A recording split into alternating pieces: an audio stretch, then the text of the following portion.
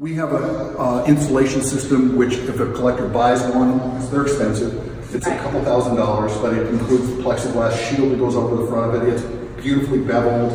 It runs, what, about 4 or 5 inches over the edge, comes out here and down here. So it's really an installation system, and it hangs out about here. And then so it creates an installation where everything stands a few inches off the wall. And it's really beautiful. We have pictures of an installation somewhere, but we just contemporized it. The same way we did the framing, instead of putting traditional framing, we decided to make it more contemporary. And also, speaking to what you said yesterday, I love seeing the edges, the decal edges on handmade papers. They really are meaningful to me. And there is, by the way, some collectors want to know about this. Because of changes in humidity and temperature, prints tend to wrinkle, and they're organic. They tend to move around a little bit. And they'll change during the season. Sometimes things will just wrinkle up a little bit and then not. And there's a way to prevent it. Mat over them, but it doesn't let you see the edges. It doesn't make it as big because, we could have done that, put mats on things.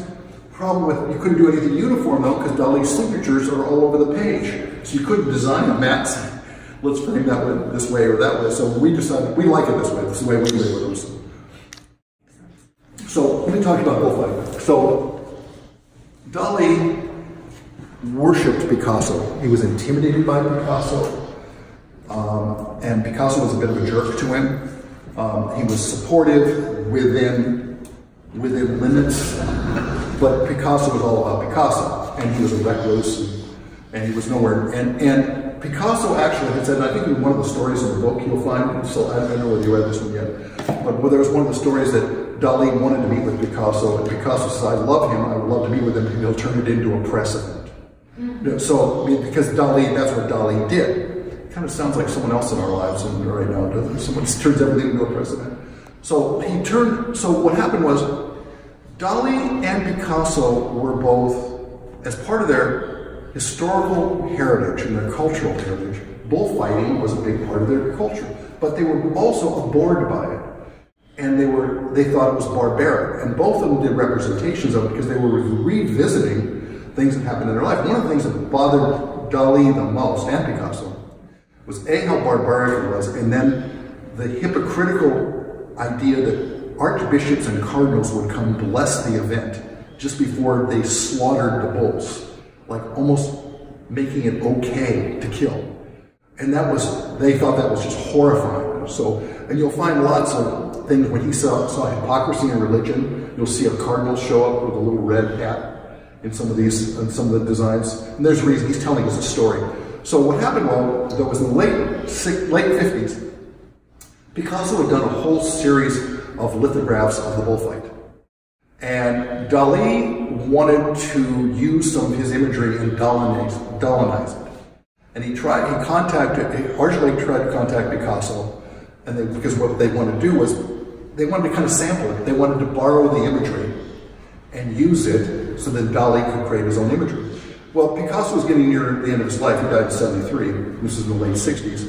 So what happened was, they just took and sampled them anyway and said, well, we'll wait till he dies before we release the editions.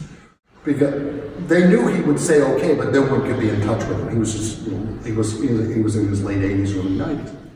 So what they did was they took some of the lithographs and they made heliogravures of them. In other words, heliogravures are photomechanically derived, but they're very complex.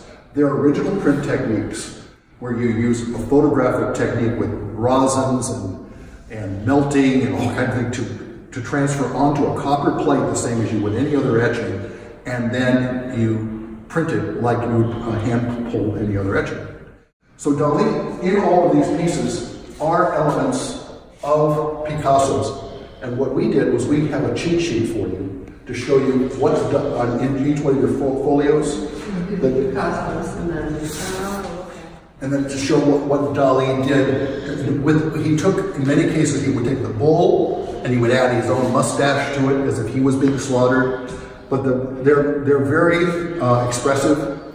Again, we have match number portfolios on these as well. So if someone really wants to have a whole portfolio, so he did a whole series on the bullfights. So that is this one, which is on arches, this is on arches. Again, from a suite point of view, the ones that sell first are that one, Burning Giraffe, which is almost done. That's one, and it's reflected in its price. It's more expensive. This particular piece he did this. This is a project for one of the graphics. So he took this and made the etching, but this is a unique piece. And again, the same thing applies this to the Apollinaire. If someone buys this, again, it's a couple $100,000 or something, I don't know. We would end up giving, along with this, we would give the graphic of it. So this was called the television. So if they buy that, it is a television. Yes, it's a television. Yeah, it's very interesting. So, and again, it's, you know, he's signed inside the screen here. He's got the bull in here. So this was him developing it before he went to copper. So this is a great piece. And what happens with this, in case anybody asks, not only would you get a certificate from Argillet, not only would you get a certificate from us, but you'd also get a certificate from Deschamps.